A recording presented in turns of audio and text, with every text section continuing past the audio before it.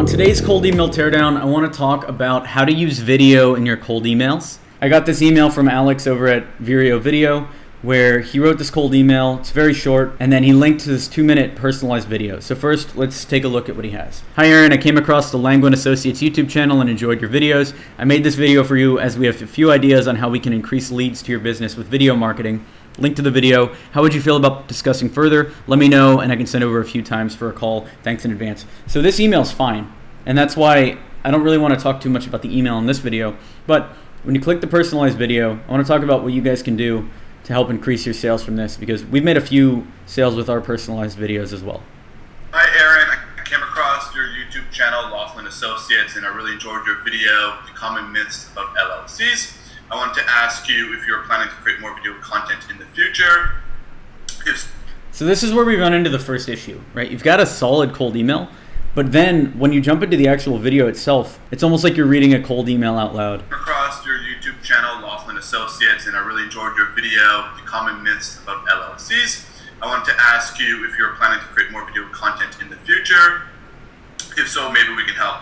My name is Alex and I run Vireo. It's an online video marketing agency where we work with our partners to create engaging video content and content strategies that deliver results.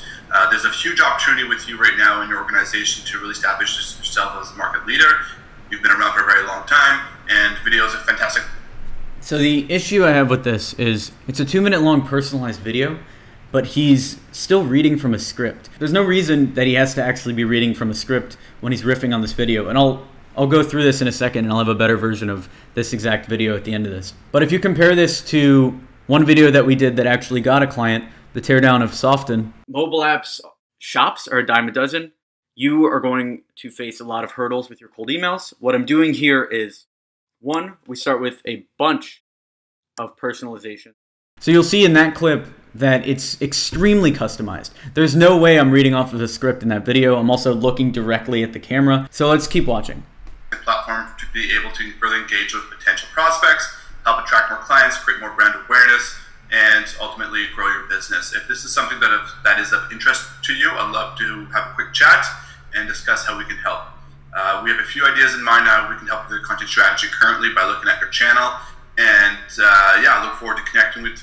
The main thing that Alex does with his company Vireo Video is they do YouTube marketing.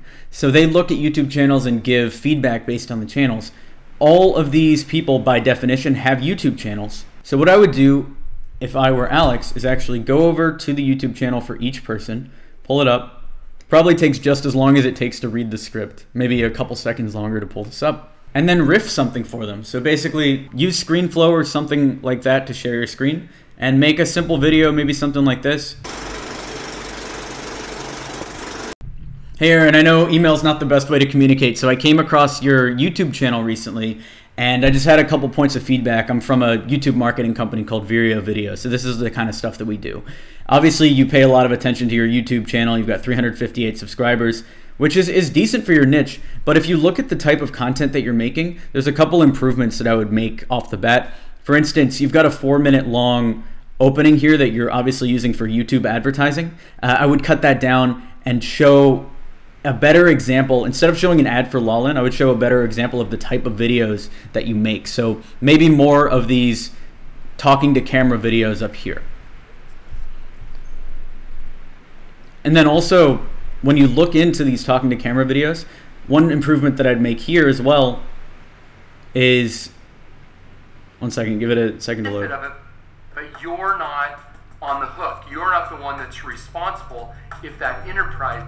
So one improvement that I'd make here is you're obviously hitting it hard with SEO, right? You've got all of the subtitles down here. You have a solid description, but if you look at the amount of views that you have, it's not solid, right? You could get thousands and thousands of views on a video like this through targeted advertising. That's the type of stuff we help with. Would love to hop on a quick call to discuss further.